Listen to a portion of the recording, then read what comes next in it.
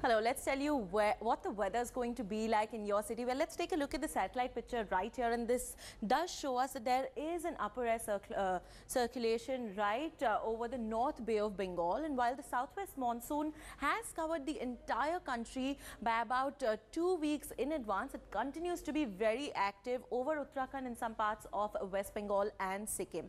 Let's now take a look at where has it rained in access. If we talk about the northern part of the country, especially the hilly areas of Uttarakhand, then it truly has surpassed its share of usual rainfall this time. Yes, while it normally should have rained about 11 mm in the last 24 hours, we observed that it rained 28 mm, which means an excess of 155%. So where else can we expect very heavy rainfall in and across the country? Well, places over sub-Himalayan West Bengal, Sikkim and isolated places over Arunachal Pradesh are likely to receive very heavy rainfall. So it's really the northeastern parts of the country, especially parts in and across Assam and Meghalaya, Nagaland, Manipur, Mizoram and Tripura, which are likely to receive heavy rainfall in the next 24 to 48 hours. But what's the weather going to be like in your city? Well, if you happen to be in the capital Delhi, you can expect a few spells of rainfall.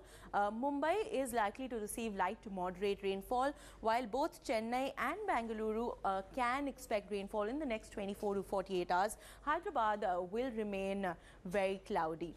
But like I was telling you before, the monsoon this June has been above expectation. Let's take a look how. The monsoon in June this year has been excellent with surplus rainfall. This year is among the 5 best monsoons of the last 15 years. This is a huge relief, especially after the Met Department had forecast a bad monsoon. The stock market fell after being spooked about the negative impact of a bad monsoon on the economy. The rainfall in June this year, the first of the 4 monsoon months, has been an amazing 16% above normal, making initial conditions ideal for sowing kharif crops.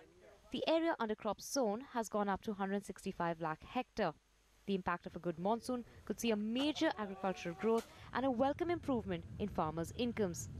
Every region in India has had surplus rain so far. The south has seen 19% above normal rainfall. The central region is coming in at 23%, 1% surplus as far as the east and the northeast is concerned. And in the north, we've seen an excess of 31%. Of the 36 subdivisions, as many as 22 have had above normal rain, as you can tell from our screen here. And of the major reasons, only Nagaland, Manipur, Mizoram and Tripura, Bihar and Andaman and Nicobar Islands have had above 20% shortfall. India is still very dependent on the monsoon, and the impact of a good season of rainfall is considerable. Prices of food and vegetables fall, or at least don't go up. India's GDP gets a major boost and could hit the target of 8%. Industrial goods goes up as farmers buy more, and the stock market rises on the basis of all the good news. However, it may still be too early to celebrate a good monsoon. June rainfall is only 18% of the total monsoon rainfall. There's still more than 80% of the monsoon still to come. While there's a long way to go before this is declared a good monsoon, still the wonderful record start to the monsoon season may be just the boost the Indian economy needs.